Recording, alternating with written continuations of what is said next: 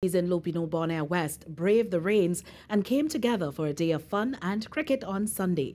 Member of Parliament for Lopinot, Bonaire West, Marvin Gonzalez, hosted his second Hit for Six cricket day at the Garden Village Recreation Ground.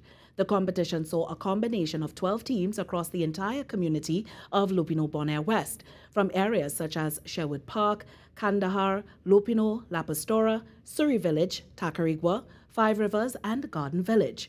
TTT News spoke with one of the organizers of the event. It's extremely important to have an event such as sports, because what other means to bring people together than by sports?